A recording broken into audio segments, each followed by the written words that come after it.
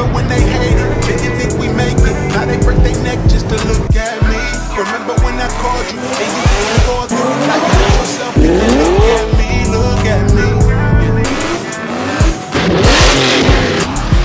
You made me.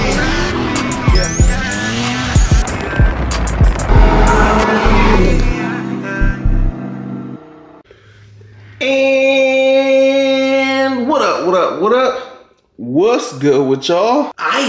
So what are we getting into today? So for those that may think we have a lot of action going on and y'all gonna see something extravagant today, I'm sorry to inform you, today ain't that day, man. Today we got some running around to do. And yeah, so for the most part, today we're about to be heading over to our boy Josh over at JRG's. We're about to be dropping off this LS7. That way he can do my LS7 build and get this thing ready to go in the C5. So that's pretty much what we got going on today. I'm not sure if Junior's gonna be pulling up in the C7 Z06. If so, we might do a ride in that thing, but I'm not sure if he's coming. So with that being said, let's get on and get the day started. Wow, it took a minute for that thing to focus up and get out the white screen, but yeah, so a lot of y'all are familiar with my C5. This is my FRC right here, you know what I'm saying? So I've been contemplating on what I want to do with this thing. At first I was going to do a supercharged LS1, then I thought about doing a crazy LS3, but you guys know that I picked up the LS7 for it. So the goal for this is to do about a 600 horsepower naturally aspirated LS7. Something with a mild cam, not too crazy, E85, atomic MSD, just the basics, you know, just the basics. Getting 600 horsepower out of a LS7 isn't that hard. So that's the goal for this thing. I want a reliable 700 horsepower, something that drives good. We're going to set this thing up on flex fuel, that way I could drive it here and from. So hopefully 550 on 91 pump and 600 or a little over 600 on the 85. So I already have all the parts and everything loaded up in the back of the truck. I have the headers and everything right here from American Racing. This is going to be the headers, the X-pipe and all that. That's going to connect up to the SLP that's currently on there. So I think for the most part, I have everything. For the most part. Oh, so before we leave, I do got something I want to address too because it's pretty funny. So, you guys know that this car was at Sac Speed Shop. They were originally going to do the swap. It was there for about, dropped it off in July, so almost 3 months or so. So I just recently picked up the car and people were saying, I didn't even say nothing. I just went and picked up the car. I was like, all right, I picked up the C5. And instantly people jumped to conclusions. It was like, oh, what happened? What happened? You're beefing with Sac Speed Shop now? Blah, blah, blah. So it goes to show that even if I don't say nothing, people are automatically going to assume things. So it's like, whether you say something, people are going to assume shit. Even if you don't say anything at all, people are going to assume shit. So it was, for me, it was like, you know, that's pretty funny. Like literally in the comment section, people were, what happened with Sac Speed Shop? Sac Speed Shop messed up. Sac Speed Shop this. Look, he's always beefing with somebody. He's beefing with Sac Speed Shop. That's the only reason he went and picked up the car. Blah, blah, blah, blah, blah. Like, there is no beef with me and Sac Speed Shop. Me and Alex are homies.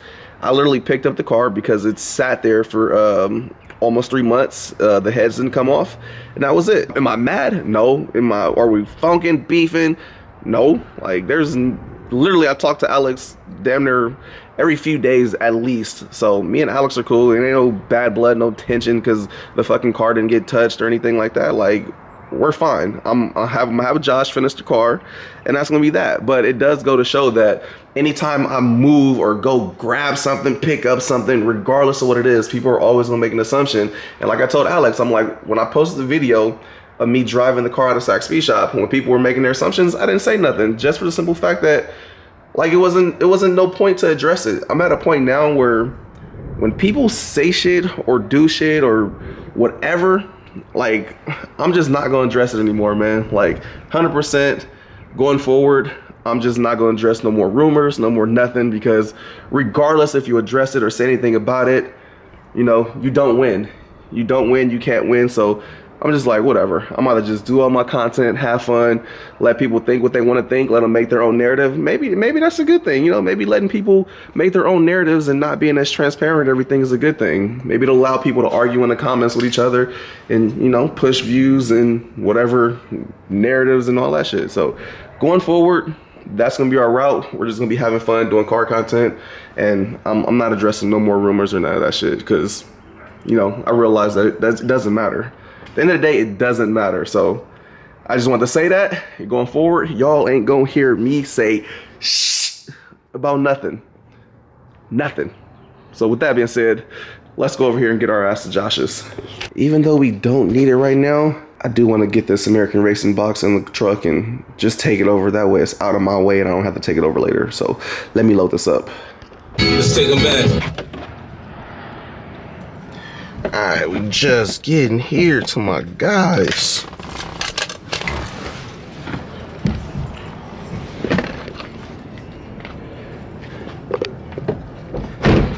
LS7.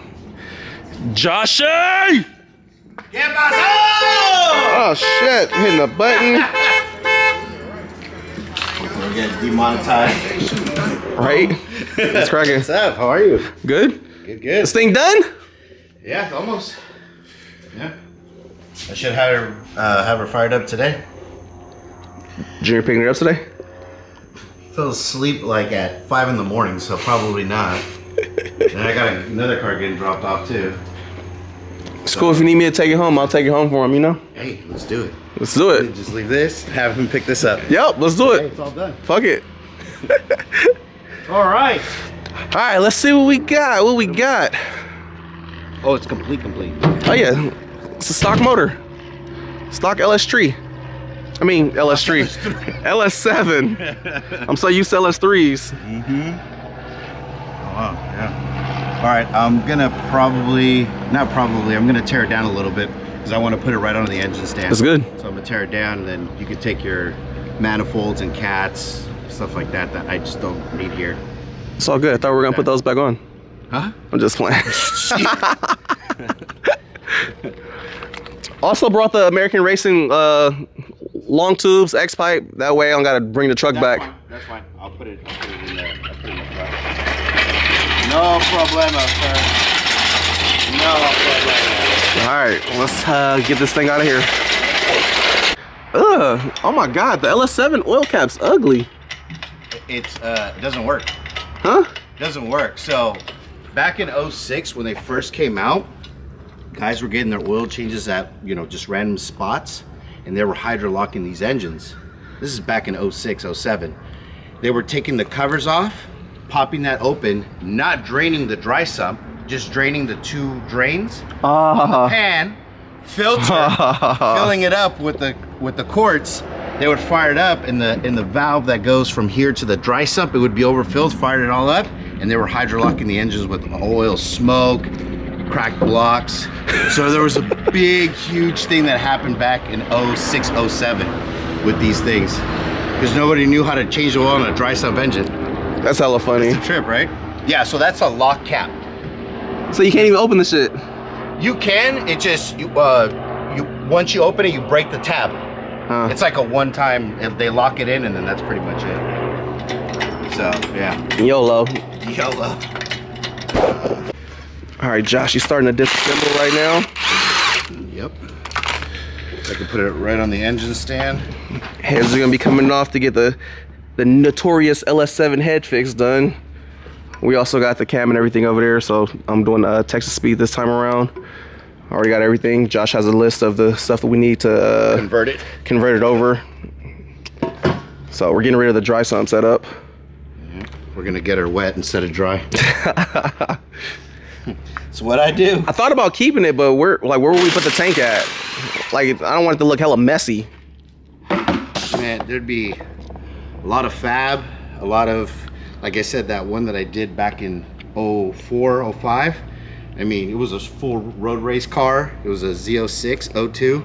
His dry sump was in his passenger seat with the thing around it. It was an AccuSump, but it was a full-blown race car, high compression, crazy. But there's just not a lot of room. But there are solutions out there. But I would just delete it. It's a street car. Yeah, just like the V. It's just a street car. Yeah. It's a family car. There it is, right? You know, if it blows up, then we go like, you know, dart block. I got a YSI. I just don't want to do it with a stock LS7 block. Yeah, because the sleeves crack. Sleeves crack.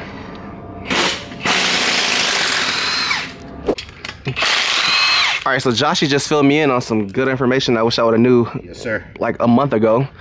So I had a brand new twin disc clutch for this thing, and I was told that it wouldn't work because we needed a LS7 flywheel or LS7 some shit, and supposedly it was getting all mixed up. But Josh said that literally, if we're doing the LS7 swap and a C5, we use the 100% the LS1 clutch on here. He said the LS7 clutch would require a shim. Correct. So that's the only difference. So I had a brand new clutch that I just gave somebody a f***ing deal on that I could have kept. Yeah, so the C5 Corvette is a different bell housing, different throw, different measurements. But what happens is when you put an LS7 or an LS3 or anything in a C5 chassis, the flange of the crankshaft and the face of this has not changed. The geometry is based off of the bell housing. So usually when you do an LS7 clutch in a C5, you have to run a shim on the slave to get the right clearances. But in this scenario, this being completely out of the equation, I don't care if this is a LS3, doesn't matter, it does not matter. It could be an LS2 that we're putting in there.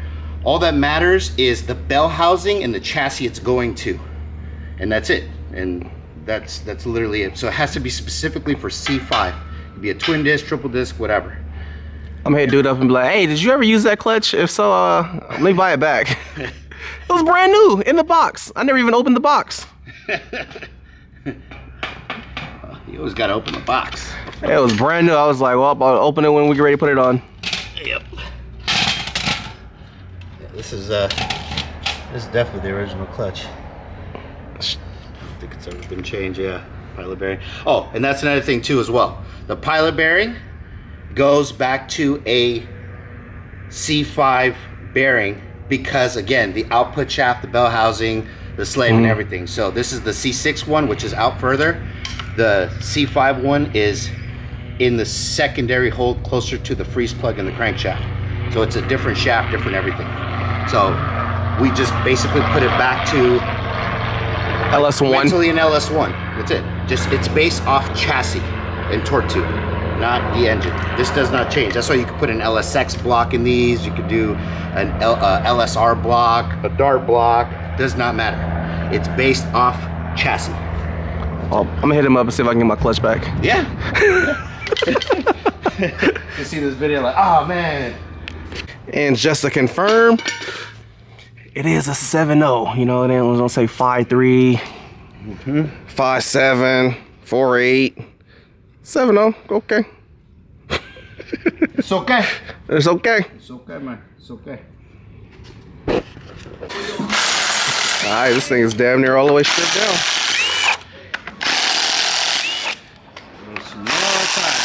Harness off everything. So on Monday, I can take the heads already. So we just get the ball rolling.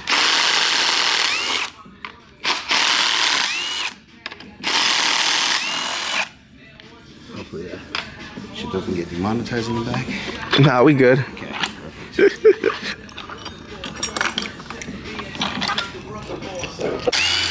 Shit, Josh said he pulling them off today. Yeah, it'll make it easier for me if I do it now. Out the way. And out the way, I don't have to worry about it. I can take it to the machine shop, get the fix done on Monday. Cam job. Knock out Junior's car. And that's it. So when shit, at this rate, you look like you want me to drop the C5 off ASAP, right? Let me Let me get the cam in first. Let me definitely get this car out of here. that one's been in the background for a while. We're just waiting on a few more little parts, but that's your best friend, though. He'll understand. No, he does. No, he does. No, he does.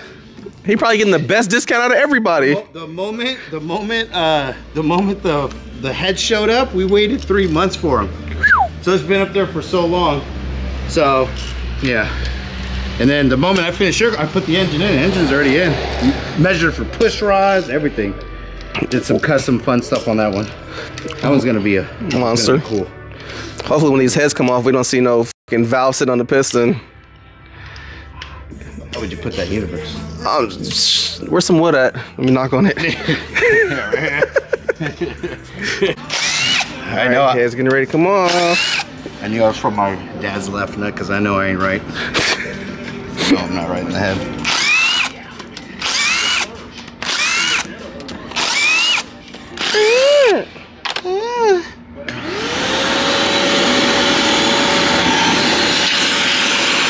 Dude, we literally been here for like no longer than like an hour and a half, and this fool's already got this thing about to down to a short block.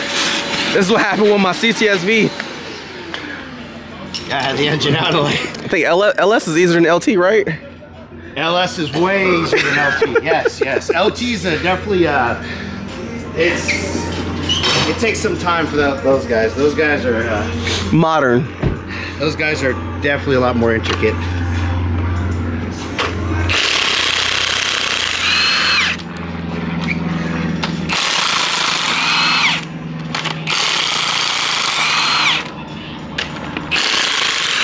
Couple more bolts and we get to see if we got valves in here.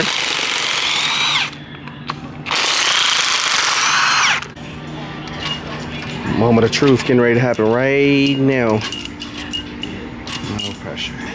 No pressure. We just don't want to see a valve wedged into the piston. No, I think we're in good shape. I never spun the engine, but we see a valve in there. This shit just turned into a supercharged LS7 real quick. Re-sleeved. I got a YSI.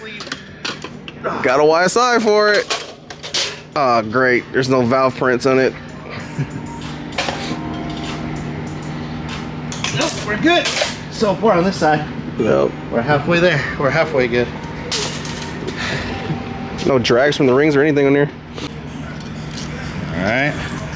Valves, valves, valves. Oh, nope. That looks good. Two squirrel nuts in there. One and two. There we go. Ironically, it's two nuts. And no, I did not cut myself. You usually cut me. Yeah, looks good. Oh, yeah. Looks actually like a good candidate. Really good candidate. Valves actually look like they're seated too. Yeah. There's not one that's like bulging out further than the other. Yeah. Well, you should know about bulging. Yeah. You know about it. Yeah, where you can see like the little gap between the seal point. You didn't catch that. Shut up. Just being pervy. Typical Josh. Nah, it looks good. It's not really protruding out too far. Over in the combustion chamber. What it really knows is to pull a valve spring off and move it on the valve. Yeah. But we're fixing it anyway. Yep. Once there's, I mean, pistons look fine. No contact, so. It just looks like a well-seasoned LS7. I mean, which is good. It's a good candidate. That means it had no issues. It's well broken in. Yes, well broken in. Now we're gonna put your shit in. Just like your transmission. Alright, so this is how you know Josh is a motherfucking expert when it comes to these LS's. So we have a harness that came off here, and I was like, man, too bad I don't know what year harnesses came from, because I'm gonna post that thing up on eBay, you know what I'm saying? Because I seen LS7 C5 harnesses going for like $1,000, and he was like, oh, once the front cover goes off, I'll be able to tell which year it is based on the oil pan gasket. And as soon as it came off, he was like, oh, it's 06. So he said the 06 is orange, and then anything after that is a black gasket. So I couldn't tell you if it was an 07 or up without running like a serial number. Expert. That's why he gets paid the big bucks. Sure. I do what I do. Saving that. This thing's like this is garbage. At this point, we might as well do some pistons and rods in here. We're already this far in. You're the boss. I'm make this bitch 16 to 1. Fuck around, find out real quick. 800 horsepower, naturally aspirated LS7. Crack sleeve. Don Jr. What's up, man? What's up? You told me you was knocked out. Yeah. You was You got me sick, bro. It'd be like that. Told you I was sick when we went to Reno. I'm sick now. All right, there y'all go. Everything's all torn down, ready to go to the machine shop. This motor about to dog walk your V, naturally aspirated. Josh, you better tell him about a 600 horsepower NALS7 would give him a run for his money, right, Josh? Josh, tell this man, Josh, here he go. Here he go. Here he go. And I'm still gonna catch it. Here he go. Underestimating power to weight with this C5. Here he go again. I don't know. We ain't gonna say how the GT500 was dragging you all through Reno. You better replay the clip. Hey, replay the clip. Oh, I Bruh, heard about that. He wants to go first, second, let off. Like, get the fuck out of here. First, second, let off. Who won? We were going to 80. First, second, let off. I'm like, bro, why you keep letting off as soon as I'm about to fucking fly by you? There's traffic. Watch the video. You wanna run it back? Run it back. 880. Loser buys lunch. 8th mile, 0. 8th mile, that's plenty of room for me. Sure. Bet. Bet. Boom. There we go, locking in, right? Yeah. Don't All right, spit, don't- my boy. Don't. I bought. Come on. I bought. And I got an intake now, it's over. That's your ass. Do your Oh, you thing. did put the JLT. It makes a big difference on that car. Jason just pulled up for the 2-2. I don't care, run it. I send my shit to Texas. By that time. You know what? For you, I'm willing to work on a Mustang. Just kidding. Don't. Oh, you want to do some GT500 shit? Let me know if you want to do some GT500 shit. You know, I buy the pulley, the injectors. Josh, don't say that. I do my research. Yeah, if you do that. That's your ass if we do that with the GT500. I need a ride along. 3 bolt-ons, 900. For real? Bob, DCT, nigga. He said DCT. You can say the N-word. Oh, I know. He's like, I grew up in the city. I went to Thurgood Marshall. Trust me. he's like, I got hella black friends. They're all here. All 3 of us.